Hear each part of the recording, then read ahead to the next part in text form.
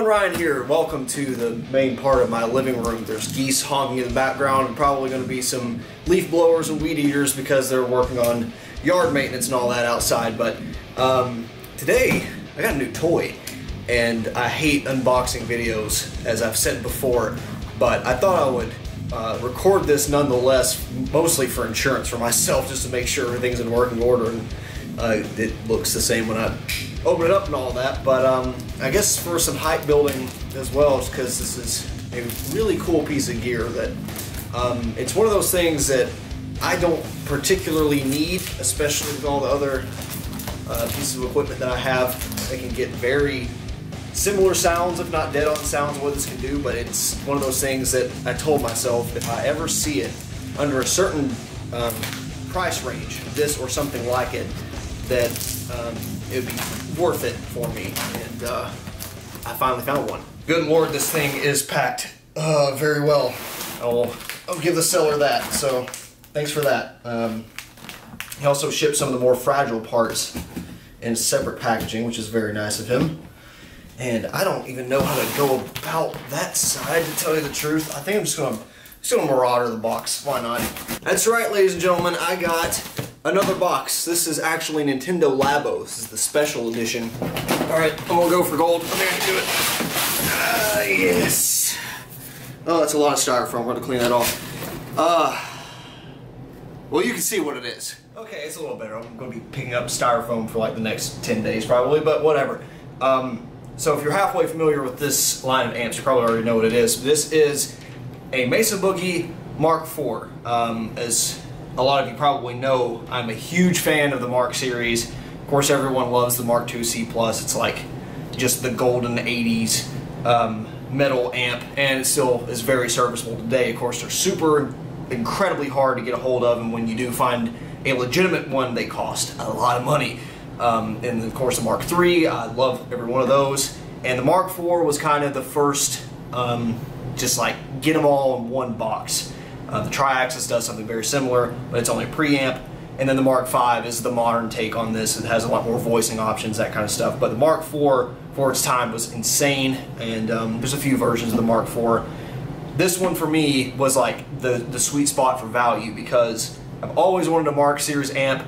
I just didn't want to pay what they cost new. The Mark V 25 was one that I still love to have that. It's like this big, lunchbox size, but they're like $1,500 new, and I managed to grab this significantly under $1,000, and that was kind of my threshold. If I found one for around that price that had the feature set I wanted, I was like, yeah, that's worth it to me, because they do keep their value a little bit better as well. There's a few things I particularly appreciate from this reverb seller. It has the original manual, which is pretty cool. Also, he packed the power tube separately, which is very nice, because you do kind of worry about those kind of things when you ship. I've never had a problem with it personally, but still. And look at that, a long power cord. I can't tell you how many times I've ordered used electronics and it's just like, nah, you don't need the power cord. It's fine. Everyone just has, hundreds of those that are perfectly flying around. Go in shaky cam mode here for a second, but look how much shit is on the back. I don't even think the Mark V has that many switches and outputs and all that good stuff. One cool thing about this though, stereo effects loops. That'll be real fun, hooking this up in stereo to my cabinet. Most time we gotta do that with like dual heads. But I'm gonna have to get a foot switch for this, because that's a little insane. At least I have that knob there. You got different power amp options with the Simulclass and Class A, Pinto Triode, all that good stuff. It'll change the output wattage. That output transformer looks like it's seen some better days. And seller did say the preamp tubes could probably use changing. The power amps look pretty good, but if I change these, I'm going to change them out of all my amps at some point. So yeah, just fire it up, see what it sounds like. Everything looks good, fired right up. We'll save the good quality production for later, because right now I'm just gonna kind of wing it here. I got running through my 2 notes torpedo captor load box, and then that out to the V30. So hopefully we'll be able to get some pretty good sounds out of it. tell you the first thing I want to try to dial in. And obviously this is not going to be perfect at all because I'm going through V30s, not a Marshall cabinet, but should still get the same vibe, I imagine. So what made me fall in love with boogies before I even knew what they were was really Injustice for All. I love Master of Puppets tone as well, but Injustice for All was what made me like really want to get into metal production and all that kind of stuff. Of course, a lot of that has to do with the miking at the cabinet and all that, but being able to plug straight into an amp like this and get the sounds that they did was just freaking insane. So I guess we'll start dialing. You know what? Let's make this real fun. So just to see how close the real thing and the model are, at least the fractal model, I want to try dialing it in halfway how I know boogies dial in. So I'm not going to start over here. I'm actually going to start on the EQ slider. So what's funny about Mark series amps is all of this is pre-gain stage. So like you're actually EQing the guitar before it goes into the amp, which is why a lot of people find these hard to dial in. But there's really one trick for metal. Do that. You want the mids just squashed. I'm going to put them up a little bit. I'm also going to take the 2200 a little bit, and we're going to do a pretty nice boost to 80 hertz. Depending on my power setup, we may want to pull that out, but it should be okay. Lead gain,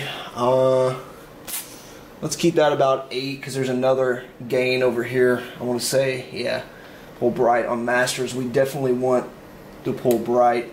Let's pull shift for presence control. I don't think we need shift. Well, it says pull bright. Oh, that's pull bright. So yeah, lead drive, we'll have that up. We want mids, not super high, like most of the time on normal metal guitars you'd want to crank that pretty high, but for Hetfield, not really. Bass, like almost nothing. And then treble you want like cranked. That should be close. And then output, I don't know how loud this is going to be.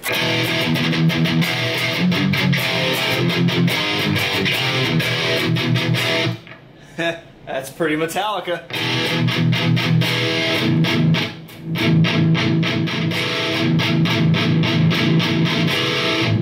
Nice. Alright, well, let's, okay, we gotta pull fat.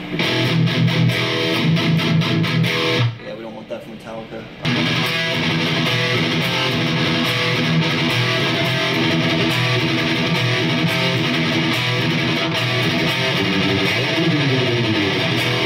Oh, hell yeah.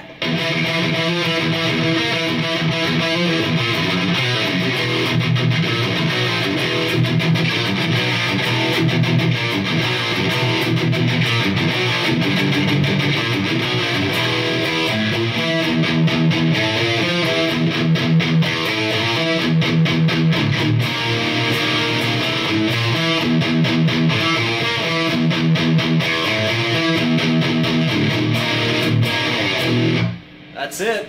That's the sound.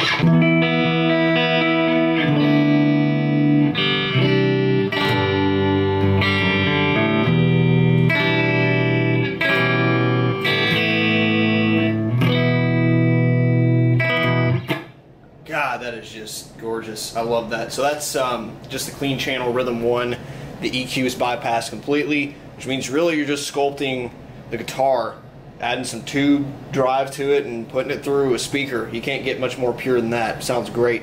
The reverb tank on this thing's pretty dead though. I turned it up to max. I didn't hear anything, and the seller did say might have to replace that. I don't particularly give a shit because I run digital reverbs and anything I use will probably be off of that anyway, so not a bad deal for me. So there's like 100 tube amps on my wish list, right? I mean, everyone has the ones that are like, yeah, would love to have this piece of gear one day, but this is one that I ultimately sprung for because I mainly use a Mark series model in everything, whether it be VST plugins or Fractal firmware, both for personal stuff and for other artists. But I use it for literally everything, whether it's classic rock, progression, or progressive, whatever. It just works. So, and I'm using a very similar model, actually the Mark IV model, for a Southern Rock thing that I've been talking about forever. But figure I'll give you a little bit of a sneak peek of kind of what that is. Now, my current Axe Effects patch, I run a pretty much set up just like this for my rhythm sound, except this is a super overdrive, but it's practically the same pedal. Lead channel on the Mark IV through this exact Boogie V30 cabinet with mixed with different microphones. So what I want to do is pull up my AX8 patch and dial in the exact values and see what it sounds like. Input drive is 6.5, so that's what I assume lead gain is. We'll call it there. That is where, yeah, 10 would be there, so we'll do it right there. We got treble at 6. You can back off on that when you're using pedals. 3.4 on mid, so we'll call it 3.5. Bass 2.5 roughly. Okay. See, this has got an overdrive type thing too. Lead gain, lead drive. I'm assuming drive is overdrive. I don't know. Don't have the bright switch engaged, but I do have fat. So we'll pull fat, which a lot of people like fat for just leads alone, and I could definitely see their point, but for this it works really well. What I just changed there? Master, yeah, probably want to keep that reasonable. That was 5.9, so basically 6. Of course, you can dial in stuff just so unreasonably perfect on that. Then presence at a 2. That pull shift, we don't need to do that. And we'll look at the GEQ, which I find the graphic EQ on this is more powerful than it actually is on the amp. I think that's the -6 line, I'm pretty sure. And then we've got a boost to 3 on here, and then a 1, which is right off center, we'll call it, and then that's right down off center there, and then 1 is again right there. So I've got a modified V curve, little stair steppy. This guitar is probably going to be out of tune as shit. I'm using my Gibson SGJ with PAF rip-off humbuckers, some good vintage stuff. Maple neck, mahogany body, all that good stuff. So, yeah, let's try it out.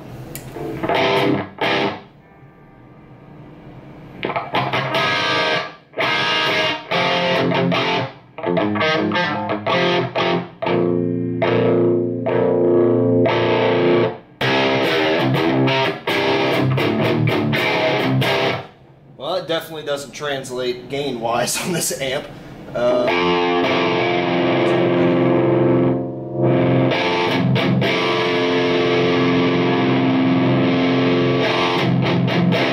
I bet that the pots are tapered differently on this than they are on the model, so that probably is, it's not going to be 1-for-1 on the gain.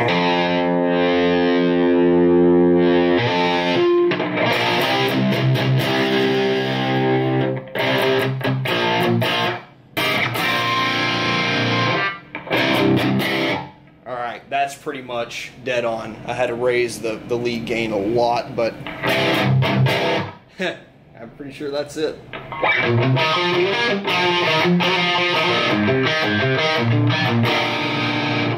Maybe the pedal needs more output too. That's possibly part of it. That sounds closer. Because you know, the boost on the pedal isn't going to be like for like. So maybe that's it. Yeah, try that.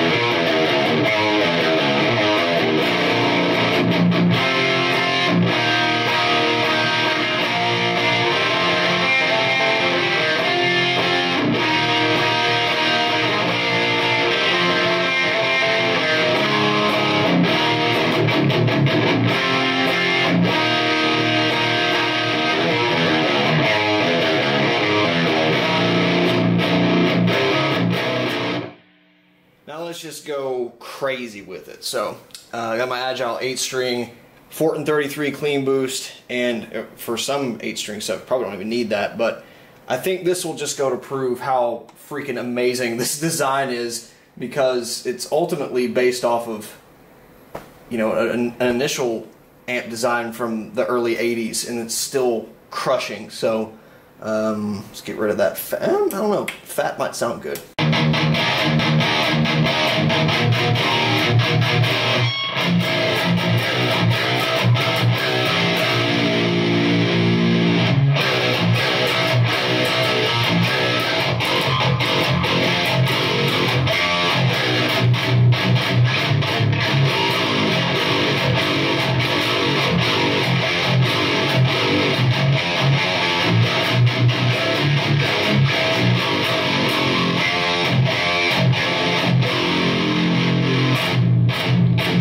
I've had this amp for less than 30 minutes, and I can already tell you that if there was one amp in the world that I had to have, it'd probably be this one.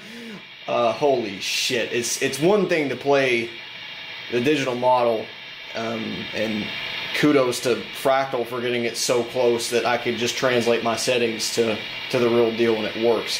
But I don't know, there's just something savage, something inherently primordial about interacting with the physical thing. It's just something completely different. So yeah, I'm very happy with this, and I can't wait to make some legitimate videos about it, because so many of my favorite guitar tones spawn from this, from both players I enjoy as well as my own personal stuff. So it'll be a lot of fun. Hope you enjoy this little behind the scenes screwing around, and tell me your favorite Boogie Mark settings, and which one is your favorite of the line, just for fun. See if you've been paying attention and stayed through the whole video. If so, you're a trooper. Thanks for watching. Stay tuned for better produced content than this garbage. Bye.